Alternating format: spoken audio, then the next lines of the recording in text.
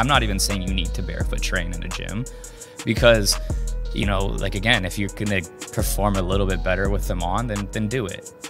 But at some point you need to be having them off.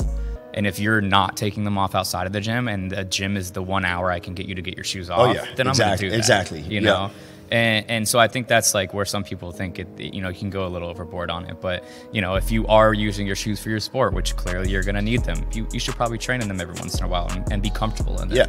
But just know to take care of them outside of that. You know, take them off and do some, you know, mobility drills for your feet and toes, and move them, because they are meant to move. Movement is medicine. And if you're, like you said, you're shoving them in a little shoe with a small toe box and you don't move your toes anymore, then you wonder why they can't move anymore. You don't use them, you're going to lose them. Exactly. I mean, the body's super, I feel like it's super smart to a point where it's almost lazy.